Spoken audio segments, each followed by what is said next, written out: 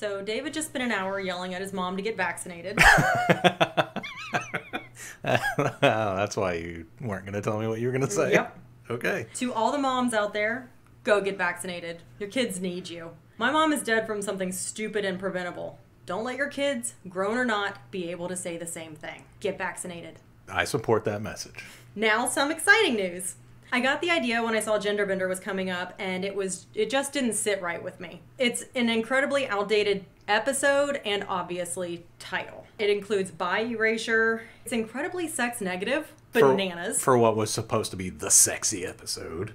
And it includes an alien who had provoked unwilling partners into sex. You know, rape. It was a very difficult episode to watch. But I decided I wanted more queer stories told by queer people, and we have a local group that supports that. So this month, we're donating 10 cents per stream to TIGLF, which is TIGLFF, Tampa International Gay and Lesbian Film Festival, whose mission is to showcase a selection of compelling video and film by, for, or about the LGBTQ+ community that entertains, empowers, and enlightens the festival audience. They're a wonderful group with amazing events I hope to attend again soon. Bonus, many of their events are held at the historic Tampa Theater. Great venue. Yes, which is an amazing venue that I also miss dearly. Yeah. So, by supporting TIGLF, we are getting more queer stories, we're supporting the community, local and international, and we're supporting the historic Tampa Theater, which I always love to do. It's a win-win-win, as far as I'm concerned. One time, we spent an entire day there watching all of the Nightmare on Elm Streets. It was so good. I want it to be, well, it's open, but I want it to be safe to go. Yeah. It's so great. We've seen so many great shows there. I've seen podcasts there. I saw John Waters there. And we saw Welcome to Night Vale there. Yep. That's where we go see Rocky Horror. Yep, I was really hoping to be able to see it again this year. Mm-hmm. We'll see. So, stream our episodes, any episodes, to help support a wonderful queer cause. You can donate directly also to tglyph.com/donate. Ultimately, I would love to donate enough to be a movie sponsor. That's $350. So please listen, share, and support. Yeah. Okay, thank you. Also, as she mentioned, bad episode of The X-Files, good episode of The Cast Files. Yes, it was actually much more fun to do than I had initially expected. I was dreading recording this. Yep. Before we recorded it. Like, right up until before we recorded it. It turned out much better than we expected, and I actually haven't heard it since you've edited. Yeah, I'm going to go ahead and say good job us. Okay. So, I guess let's get into the episode. Let's do it.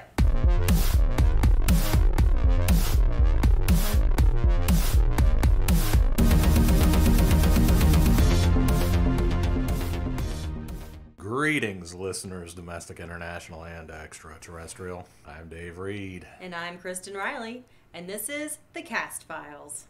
I'm a nerd who somehow never saw The X-Files. And I watched it when it originally aired. The Cast Files is a podcast where we are watching and discussing every episode of The X-Files, spoiler-free. Today we're talking about Season 1, Episode 14, Genderbender. It originally aired January 21st, 1994 to 11.1 million people. It was written by Larry Barber and Paul Barber and directed by Rob Bowman. Now, immediately, Rob Bowman is a name I recognized. Oh. And I'm thinking, where do I know that from? So I looked him up on IMDb. He directed a bunch of episodes of Castle. Nope, that's not where I know him from. He directed a few episodes of Star Trek The Next Generation. Nope, that's not where I know him from. Didn't watch that either. He directed a little movie, a little rock and rollerblade movie called Airborne, starring Shane McDermott and Seth Green. I love that Seth Green just pops up in everything. It's fantastic. Rob Bowman also, this was his first episode that he directed of The X-Files, and he would go on to direct 33 more episodes. Oh, wow. And he also directed the first feature film, The X-Files, in 1998. Wow. Well, good job, Rob Bowman. Yep. So we have an opening note for this episode. This episode was difficult to watch in 2021. There's a lot of outdated language, context, and thinking. It's a very moralistic episode for a genre dealing in aliens and monsters of the week. So if you haven't seen it or haven't seen it in a while, and feel like skipping it, you're not missing anything. Yeah. So, sorry, Rob. Just listen to us talk about it. Don't watch it. We are two cisgendered people who aren't going to pretend we're experts. We don't have the lived experiences or expertise to tackle all of the issues on gender and sexuality in this episode. However, I'd like to note that using gender nonconforming people in horror as evil simply because they are gender nonconforming is lazy. If you want... What? Among other things. Yes. If you want a queer antagonist or monster or villain, fantastic. Make them more than a one-dimensional character. Mm-hmm. Yeah. So that's all I'm going to say about that. But I do have another area of this episode that made it really hard for me to watch, because I do have lived experience in the non-consensual nature of the sex in this episode. Yeah. The creators wanted a sexy episode, and that makes this even more damning. Oof. Not a single person in this episode consents to having sex with either Marty or Brother Andrew prior to the thumb magic. Yeah. The date rape drug? They actually say no. Yeah. Everybody says no. And the pheromone excuse is a thin cover for, yes, date rape drugs. Spanish fly. So it's tone deaf at best. I understand this is 1994. I'm not going to excuse it. So once again, if this is an episode you want to skip, I get it. Now's your chance. I even have a few suggestions. If you want a horror set in 1994 with queer characters, Fear Street 1994. Do you want a sexy queer horror? Jennifer's Body. Do you want queer cinema of a different vibe altogether? Portrait of a Lady on Fire. I thought you were going to say, but I'm a cheerleader. Ah, that's good. These were the first three that popped into my head. Okay. And I'm glad that you said that, because I was going to ask if you had anything. Yes, that's also a real fun one. So we're going to do our best to make this interesting without just screaming into the mics, but wanted to give that up top because it's a very dated episode. Yeah. Yeah? Anything else? It's got a lot of problems, and I hope to never see Larry Barber and Paul Barber's name on another episode ever again. Are those the writers? Those are the writers. I know you just said it, but... Don't know if they're related. Probably. Maybe. Yeah. I know I looked up this at the beginning, but I watched this 3 weeks ago, so I've been stressing about this for far too long. All right, so let's just get into it. Okay. IMDb says a religious sect becomes a prime suspect in a murder spree. Sure. Okay. The funny thing is, the first time I watched it, I missed all of that, even though that is the bulk of this, because I was so blinded with rage and just being uncomfortable. But that's my deal. Okay, so we're moving on to the cast. Brent Hinckley is Brother Andrew. You may know him from I Married a Centerfold or Carnosaur. Carnosaur. I know him from doing one episode of Buffy the Vampire Slayer in season 6, where he works at the Double Meat Palace. Oh, wow. Okay. We also have Michelle Goodger. She is Sister Abigail. You might know her from a little something called Moment of Truth, Cult Rescue. Was it this episode? Or Someone Else's Child. Oh, okay. We also have Peter Stebbings, who is Marty. You might know him from G-Spot, which is a TV show. Okay. It was a literal TV show. Or K-19, The Widowmaker. I've heard of that. That's a submarine movie, isn't it? I have no idea. I didn't look into it. I just thought it was a silly name, especially to go Widowmaker with the G-Spot. We also have Kate Twa, who is also Marty, and she is in Quarantine and We All Fall Down. All right, so this episode opens up in a dance club. We've got loud music playing and strobe lights illuminating an otherwise dark club. It's definitely a club. We also have about 14 minutes of a shot of an eyeball. Intercut with the first-person shooter view going up some stairs. Oh, God. It looked like Doom. There's a young man who is talking to somebody, and then she says no, and he walks away, and he goes over to a video machine to read his horoscope. First and foremost, horoscope machine? Weird enough on its own. Second of all, he's standing at the horoscope machine dancing and looking at it like it's a jukebox. Like he's just like, Leo, Scorpio, huh? I would probably dance in front of a horoscope box if I was in a club too, but not to this music. This music was awful. This music was like a rhythmic baby clanging metal pans on metal pipes. At least it's a rhythmic baby. I had to put that because there was a rhythm to it. While he's reading and dancing at his horoscope, a young woman comes alongside him and tries to get his attention. He is disinterested. He blows her off. He shakes his head no. It's really loud. He's trying to figure out what's going on with Taurus. Yes, because he was turned down by the woman he was talking to at the bar. Yeah. I tried to read her lips and I couldn't. But it looked like something that she said was, "Come find me." So I'm wondering if she said something like, okay, in 1994, what could she have said? He's hitting on her and she's like, no, something, something, something. Like, when you become a Silicon Valley trillionaire, right. Come find me. What are they saying in 1994? Oh, man. Let's see. What was cool when I was in a high school? I know you were dating in 1994, right? No, I was in high school. I did not date in high school. I was 11, so I don't know what pickup artists were doing in 1994. Yeah. Oh, no, you're 2 days away from being 11. Oh, okay. Yep, I am. You got anything? I got hypercolor t-shirts. That's all I can think of. Okay. We can cut that out. That's all fine. So he looks disinterested and he looks back at the video screen. She takes his left hand in hers, rubs his hand with her thumb, and suddenly he's very interested in her. He leans over and it looks like he's going to kiss her, but there's a whole lot of these moments where I'm like, are they going to make out just right now? No, but they're all leaning in close to talk. She whispers something in his ear and they walk away hand in hand. That's the end. The next of that awful dance club. The next scene, we see them in bed. They have just had sex. She gets off the bed, fully dressed. The sex in the sex scene, she's holding his right hand in her right hand. But she's on top of him. So their arms had to have been like crossed over in front of each other. You're right. I knew that scene looked weird for some reason. It's so awkward. The angle was weird. And she's rubbing his whatever part, this fleshy part in between your thumb and forefinger are. And so she gets out of bed, again, fully dressed. He's trying to catch his breath. He says, "And now for Cast Files Theater."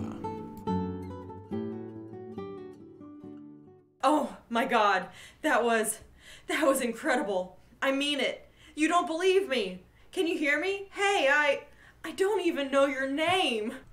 That was Cast Files Theater. It's a lot. He sits up in bed and then starts showing signs of being in pain. She is over in the bathroom. Now she's turned around to watch him die. He coughs and moans, clutching his throat, falls back in bed. Red, pink foam comes out of his mouth, and he appears dead. This is the first goof that we have of this episode, though, because at about minute 5:20, he blinks. Oh, okay. I was going to say he's dying of cardiac arrest and holding his throat. Yeah. Whatever. Nearby, in the bathroom, the woman drops her lingerie to the floor, so now she's getting undressed. Well, now's the time. I do like this reveal, though, because we pan down her legs. I've said zoom in so many of these episodes, and I really mean pan, so I apologize.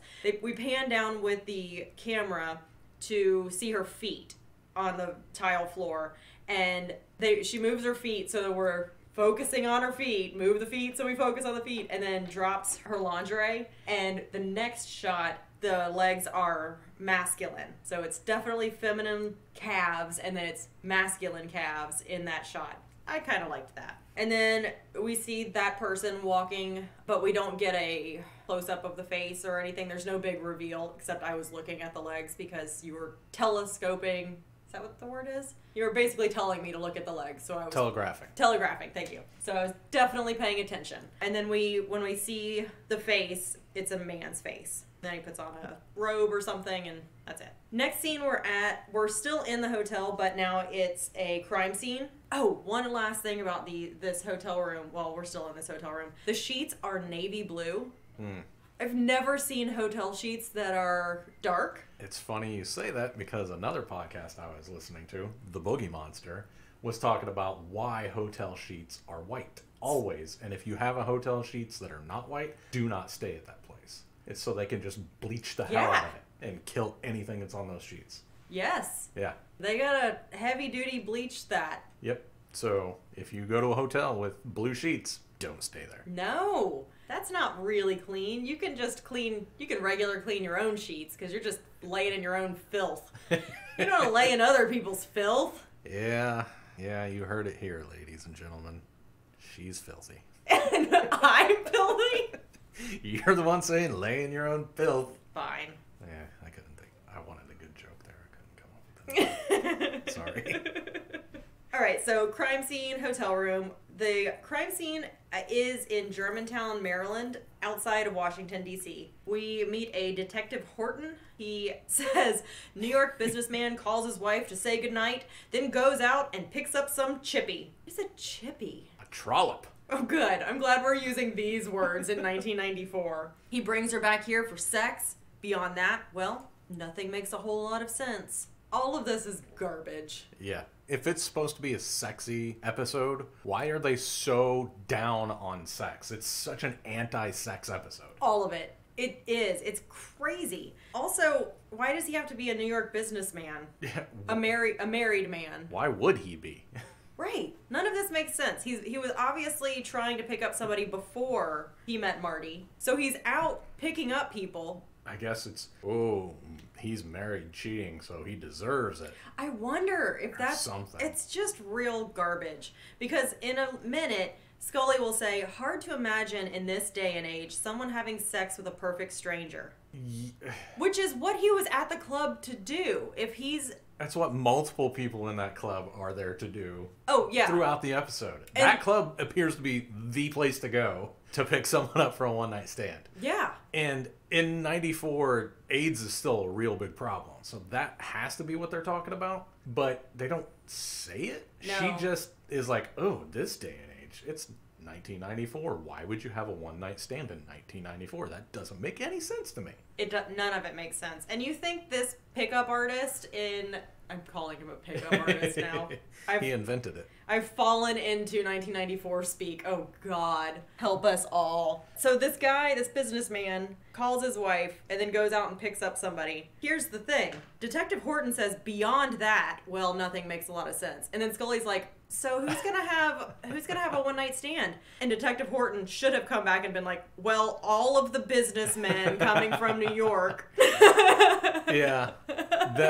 Detective Horton and Scully are diametrically opposed in this. Oh, He's my like, gosh. The one-night stand makes perfect sense. Everything else, I have no idea. And she's like, one-night stands don't make any sense. People dying weird. Yeah, I get that.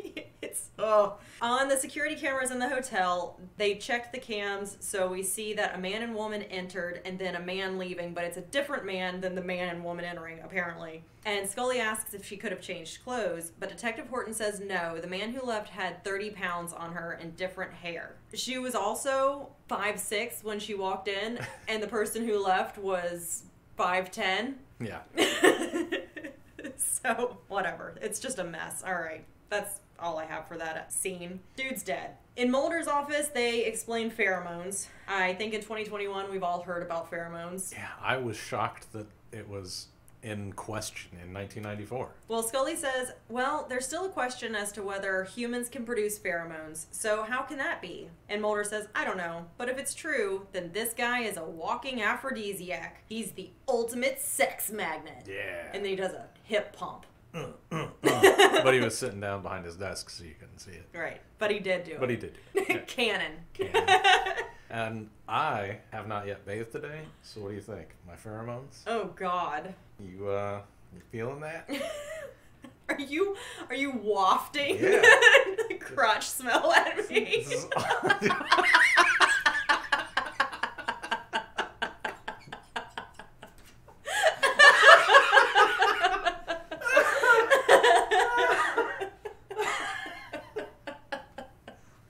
I wish people could have seen how you were wafting. It's trying to be like armpit.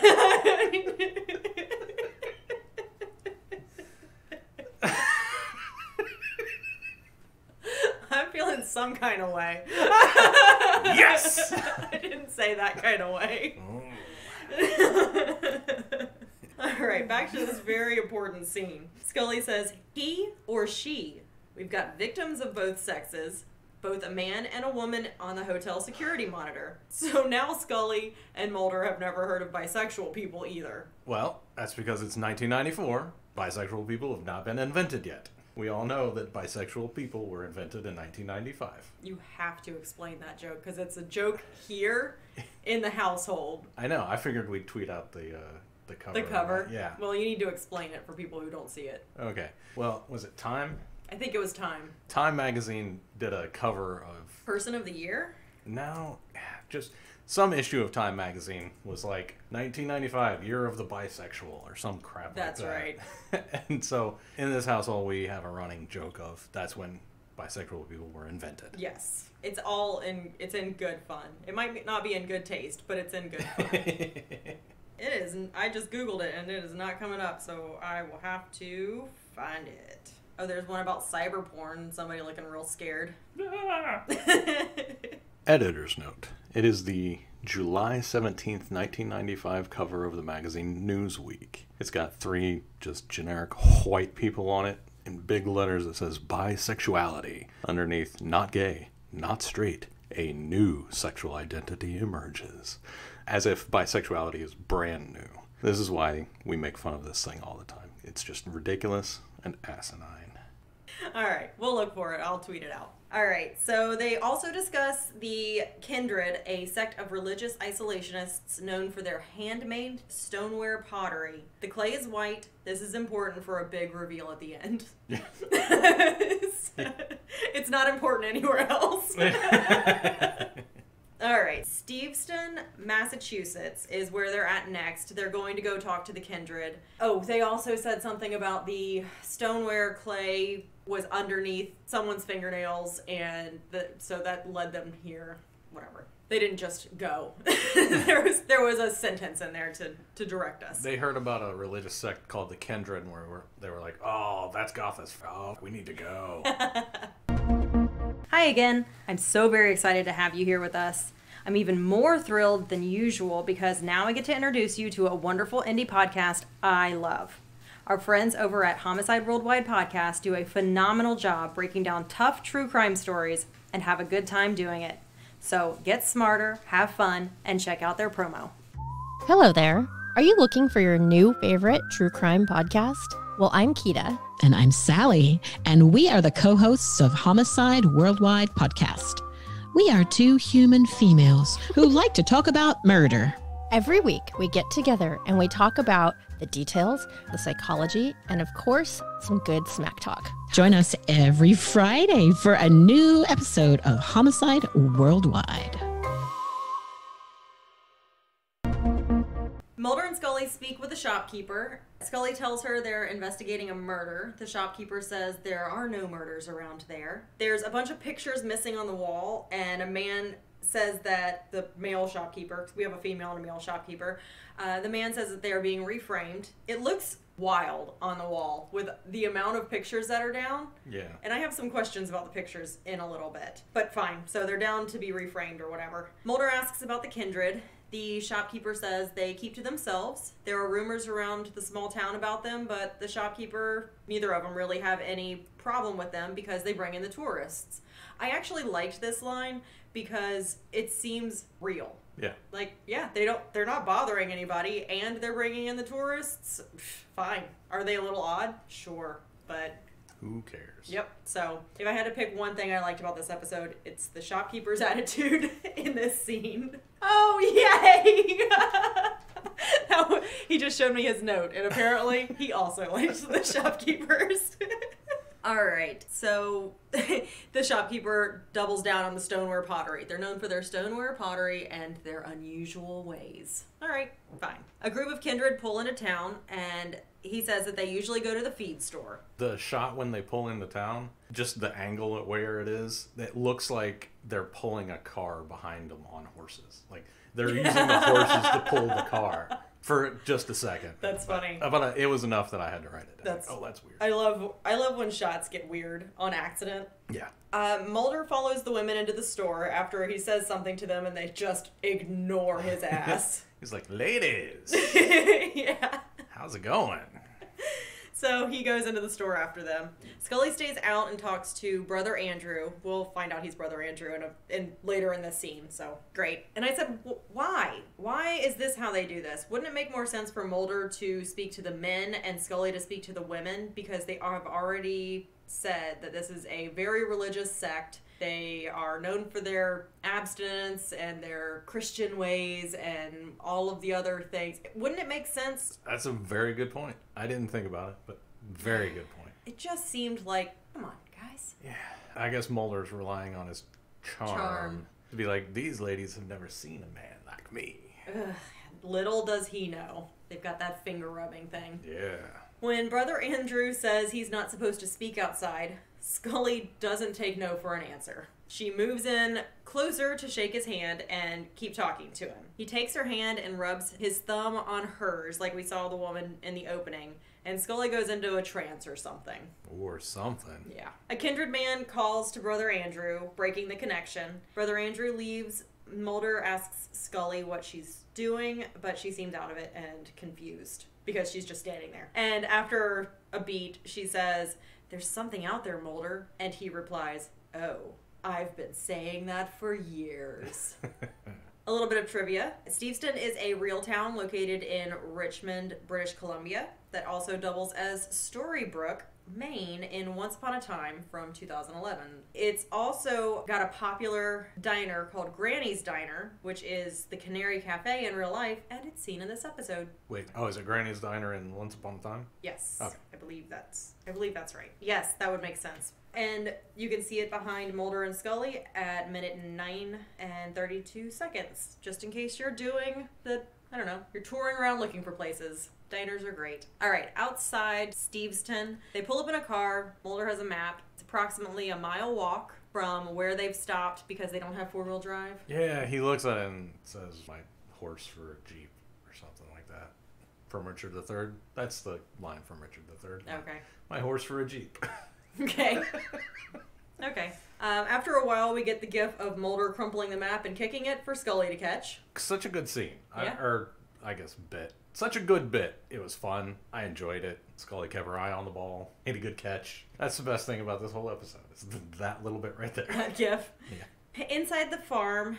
Oh, whoops. Okay, I skipped ahead because I'm ready to be done. The kindred show up, surround them, order them to relinquish their weapons. Oh, they step out of nowhere. Yep. It's like they just appeared. And Mulder and Scully do relinquish their weapons, which made you really mad until you realized that the agents gave up their magazines and not their loaded weapons. Exactly. They just gave up the magazines and kept the weapons themselves, which, if they're smart, they've got one in the chamber if they need it. Then everyone goes back to the farm. Oh, I was like, what is this sentence I wrote? Also known as a rainier version of where I daydream about being all the time. Because the farm is amazing, but it's raining. It's like, what am I talking about? Okay. Inside the farm, Mulder and Scully are invited to sit at dinner. It's a farm table with a dozen or so kindred. One guy is hacking away, which is awful in the best of times, but during a worldwide plague, I just about couldn't watch. They're all passing around food as the guy coughs away, and Scully begins asking questions about the murders. She mentions that they have pictures, and Sister Abigail says the kindred don't allow pictures. So how did the shopkeepers get all of those pictures? Did they secretly take those very posed images that were framed in their shop? I guess so. They were just standing around like that naturally. Wow. And somebody just popped up and went... I guess I would take pictures if two people were just posing. I'd be like, well, that's what people are coming to my town for, so... Yep, and that's why every once in a while throughout the day, I'll just pose. Oh, really? Just in case. You never know who's taking a picture of you. Okay. You don't, actually. You don't know who's taking a picture of you. No, so you gotta make it a good one. One time, I had this thought and had to tweet it out on a now defunct Twitter handle. But how many pictures do you think you're in the background of? Oh, I hope it's 1 million. Anytime I know that I'm in the background of a picture, I make sure that they eventually see me. What is this guy doing? I have photobombed so many people in my life. What were you doing? Wafting your crotch smell at them? Yeah, without my hands. Oh, God. You're just making everybody's family vacation photos obscene. Yep. Great. Brother Wilton slams his hand on the table saying, "Your world does not interest us. We have no need for your violence or your questions. I've said what is needed. They have no right to be here at this time." And knowing what we know about these people, you have no right to be here. You have no interest in our world? Then get off of it. F you, Brother Wilton.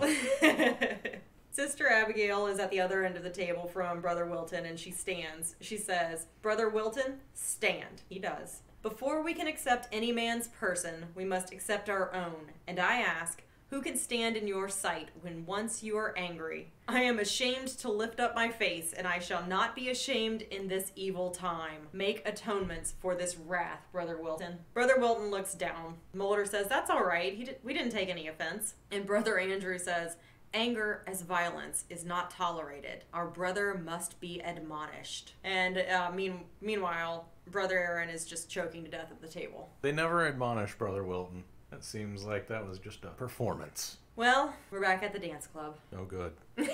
A very pushy guy gets a woman to dance with him after doing the thumb rubbing thing, even though she says no.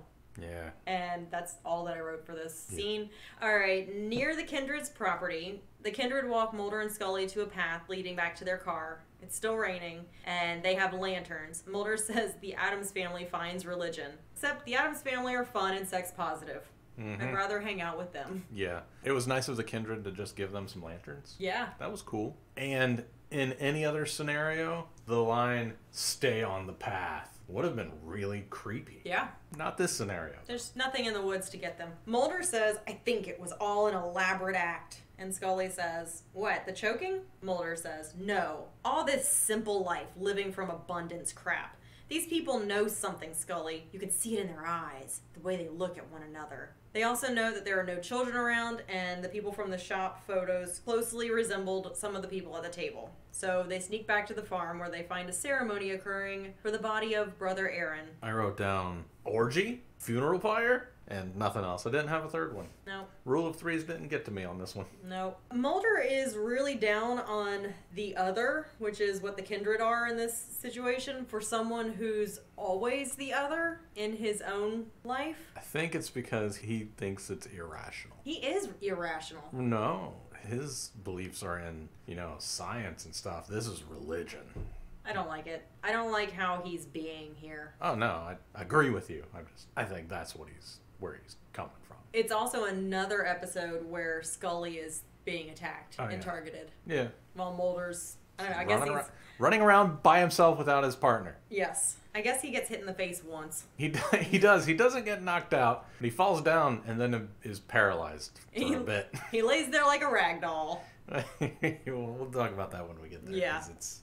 One thing that I do like about this shot, now that Mulder and Scully are back on the farm, is I like the shots through the slats of the barn. So the way that the camera is, we're seeing through the slats like we're looking through cracks in the barn. Pretty good. Pretty good cinematography there. Mulder leaves Scully to investigate inside the cellar where they took Brother Aaron. Scully stays outside and gets found by Brother Andrew immediately, who tells Scully to come with him in exchange for information. True crime fans know, never go to a second location. I thought you were going to say never go to a second location.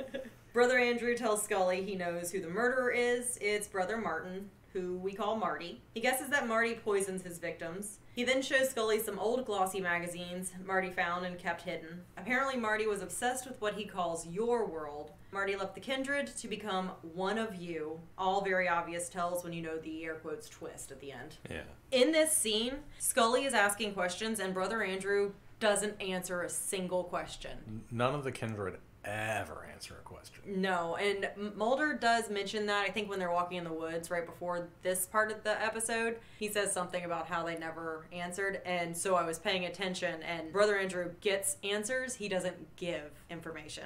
Yep. So Scully is asking questions, but Brother Andrew decides that that's enough, and he takes her hand and rubs it with his thumb. Scully asks what he's doing. Brother Andrew moves closer and nuzzles her neck. Scully says no, but she's obviously confused, or there's something going on, like he roofied her. And I hate this whole episode. Scully's body goes limp, and Andrew has no difficulty pushing her down on the bed, lying on top of her. Meanwhile, Mulder is screwing around on his own. He's in the cellar where the kindred are covering Brother Aaron in phlegm. Yeah.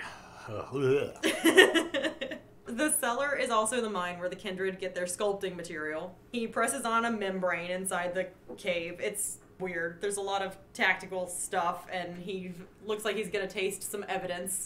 He puts his fingers right in something and brings it so close to his mouth. I thought he was going to taste it. I actually liked the set design in here, even though it sort of, parts of it looked like an Afghan knitted out of snot. Yes!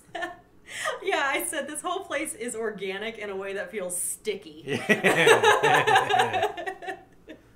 It was very interesting, but it was also like, I want to know what the cost for that set design was, because that was cooler than the control room, the command center, which blew the budget for everything. While poking around, he overhears a conversation alerting him that Scully isn't simply standing outside the barn waiting for him like he left her. She's alone in the house with Brother Andrew, and he rushes to her rescue, rattling the door and yelling at Andrew to get off of her. I skipped the part where he also found Brother Aaron's body that was covered in snot, and Brother Aaron was, air quotes, transforming by wearing the world's cheapest looking wig. It was terrible. It was god-awful. So, and then Brother Aaron opened his eyes right before he ran off. Mulder is leading Scully out of the house because she is dazed. She's out of it. Sister Abigail says, I asked you not to interfere. Now, at this point, they have left, so I assume they got the magazines for their guns back because they were leaving. And I am kind of surprised that Brother Andrew didn't get domed. He didn't even he got nothing. Yeah. Mulder did nothing. Oh, yes he did. Mulder will start to accuse Scully of everything. Yeah. Because here's the next scene. Scully is still dazed as Mulder says, what the hell were you doing back there? Scully, in a weak voice, replies, I don't know. And Mulder says, you don't know? Yeah. Scully is still dazed. She rushes away from Mulder to be sick. You know, that nauseous feeling you get when you've been drugged. All right, back to the dance club, which is obviously the hunting ground. Marty is back in female form, picking up the worst dude ever. Why is he talking on his phone in the middle of this club? There's no way that's a good conversation. No. And as he says, I'm on a conversation. He was on a conversation, Marty. On a conversation? He has to be related to the twins' mom. Yes. Who gave birth in San Rafael Hospital. 4:42 p.m. That's right. I am on a conversation.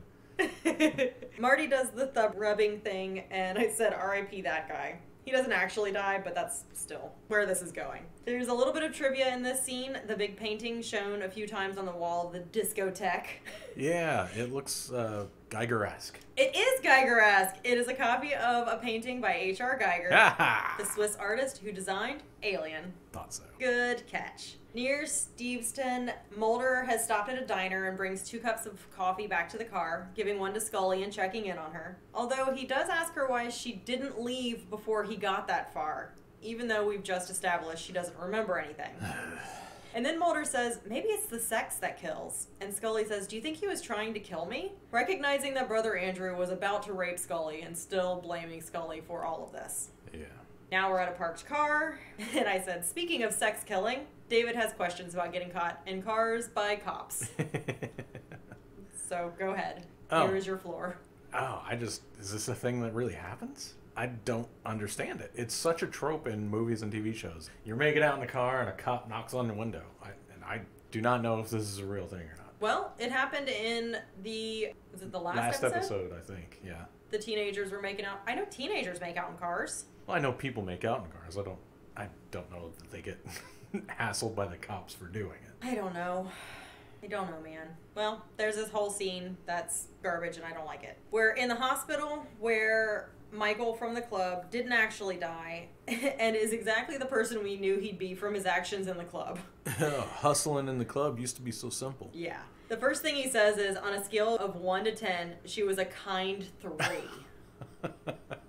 And then it just goes downhill from there. He says after the car, she looked like a man, and Scully says she was a man, and there's some more transphobic dialogue that I didn't bother to write down because we're skipping it. And then there's the next scene where Mulder and Scully are walking through the hospital, and there's biphobic language again. So I skipped that also. They are alerted that a credit card has been used at a motel nearby, and that's where they're going. In the motel room, I have questions. There are all of these glossy images on the wall in a collage, like I did when I was in college in my dorm room. My roommate and I wallpapered our walls with pictures. But we lived there. Yeah. It wasn't a motel. I think the implication might be no, because it was a man that was the victim. Yep. So I don't know. Okay. Mulder and Scully break in to find Marty and her latest victim. Marty is monologuing about them finding her because the time is coming and they won't leave me behind. Which, again, once we get to the end, this starts to make sense. But we're supposed to believe that because it's a religious sect, well, we also know there's some sort of extraordinary things happening. Whatever. There's monologuing. We know that it's about to end. While Scully is inspecting the dead man, Marty hits her from behind. We get a transition of Marty from female. Well, hang on, because Scully gets knocked out again. Yep. That's number 3 so far in 14 episodes. I'm keeping count now. Okay, you're going to have a spreadsheet. We get the transition of Marty female into Marty male, and then what we do is Toi was her last name. I have to find his last name. Stebbing? Okay, so we get a picture of Kate Toi, and she looks to the left, and then looks back, and then turns into like Peter Stebbings. And definitely has 30 pounds on her, but is also 6 inches taller. So there's that transition, which was probably interesting to do with the technology back then, but also like, this whole episode. Anyway, Scully is not around to see this transformation because anytime anything extraordinary happens, she's not around. She's knocked out. There's a goof around minute 40 where Mulder and Scully break into the hotel room and a silhouette can be seen dropping down behind the window. Could be falling equipment or a crew member ducking out of sight. And then after that, Scully runs, I didn't write any of this down. Scully runs out of the motel, I guess it's a hotel, the hotel down the stairs. This is where Mulder's in the hallway because he got turned into a rag doll. She goes outside and catches Marty, who's wearing a sweatshirt and underwear, just outside in the rain. It's raining still, or again. Yeah. Then the Kindred show up. They appear. And they knock Scully out again. Yep. Number 4. We got 2 in one episode. At this point, I am getting worried about her brain. Yeah. Brother Andrew punches her in the face. In this scene, when he got close enough to her, she said, "Stop, I'm armed." But he was staring at her. So was he also, maybe residual pheromones? I guess. I mean, clearly they don't know how pheromones work in this episode because it's all touch. And pheromones are all smell. So, yeah. Larry Barber and Paul Barber. Not your favorites? No, I hate them, actually. I think you should probably look into some other stuff that they've done before you just blanket statement. All right, so after this, the Kindred come and take Marty away. They disappear in the shadows. Mulder checks on Scully because, yes, she's been knocked out again in the alleyway. And Mulder says they've blocked off a 10-block section and searched it all in 1 hour. And I'm like, no, you didn't. But Mulder says, well, if they're not here, then there's only one place that they would have gone. So they go back to the Kindred property near Steveston, and surprise, they were aliens all the time, the end. And I threw my notebook when that happened. Because, fucking aliens. You're going to have fun editing yourself. Christian aliens. Yep. Christian aliens. Christian aliens. in the worst crop circle I've ever seen. It was a bad crop circle. Ugh. So Mulder does, this scene is longer than just that, but it doesn't matter. It's kind of not. It really isn't that much. He does open up the barn and it's filled with the clay. The tunnel that they... So it's kind of like, have you seen that that foam that they use to stop fires? Like it hardens? Yeah. Yeah, okay, yeah. It looked like that. Looked exactly like that, yeah. Like they filled the place with I thought of Demolition Man when they get the car wreck. Okay, yeah, yeah. It's so hot here, guys, that the squirrels are all just laying on their bellies on everything. I know that doesn't have anything to do with the X-Files, but we're watching a squirrel, and so are the cats. And when I was out running, every time there was a fence post, just bellies, full bellies on posts. Yeah. It's so hot. All right. So I'm just going to go ahead and tell you in this episode, I'm shipping nobody. Nope. Nobody gets love in this episode. Nobody associated with this episode ever gets happiness ever again. Oh my gosh. Nobody, you're wishing sadness and isolation on everyone. When we finished this, when I watched it the first time, I told Riley that if I was watching this at the time and saw this episode, I probably would have quit watching the series. And he did ask us if we could just skip it. Yeah. Hated it. Yeah. It's not great. Really, really hated it. I can tell. Well, we don't want to go out on that note. Okay. So, what is... Well, how do you have a way to survive? Oh, God. Never go to that goddamn nightclub. My way to survive this one is the same way I survive anything with aliens. Just do nothing. Because that same stuff would have happened. They left when they were going to leave. Yeah. Mulder and Scully didn't affect this scenario at all. Again. This one was hard to watch because of the constant sexual assault and murder. Yeah, it's... So, palate cleanser. I looked up the soundtrack because I wanted something. I couldn't find anything for this. But do you have anything that's making you happy this week? Well, at 14 episodes, we have now lasted longer than... I had to go longer than because nobody gets canceled at 14 episodes. It is a weird number. We have lasted longer than The Tortellis, which was a spinoff of Cheers. Carla's baby daddy and his new family. Oh, okay. Do you remember anything about Cheers? Not really. Carla's ex, Nick Tortelli, was Cher's dad in Clueless. Okay. And he was a real scumbag. And Jean Kasem played his wife. Okay. The tall blonde lady who's got the really high-pitched voice. Yeah. Probably recognize her. If you Okay. saw her. And Billy, which was a spinoff of Head of the Class with Billy Connolly, my favorite Scottish comedian. Okay. Hello, geniuses! He took over for Howard Hessman when Howard Hessman left the show. And he became the teacher. And then that series got canceled, and he got his own spinoff. Oh, okay. As the same character. And his son was played by Jonathan Galecki. Oh, okay. Who went on to Roseanne and then Big Bang Theory. Yep. Figured that's a good palate cleanser. Yep. All right. Anything else for this episode? Got nothing. All right. We're out. The Cast Files is produced by Kristen Riley and Dave Reed. Edited by Dave Reed. You can find us on Twitter at Cast Files. You can find me on Twitter at Dave Reed. That's DaiveReed. You can email us at thecastfiles. That's the with 2 E's at gmail.com. If you could please go rate and review us on Apple Podcasts, give us 5 stars and tell us that we are doing phenomenal things. Artistic, wonderful things. We are raising the bar on podcasting. We would love you forever for that. We have a TeePublic store. You can go buy t-shirts and stuff there. Music by Hal 6. Logo by @OokaArt. That's OOKAART.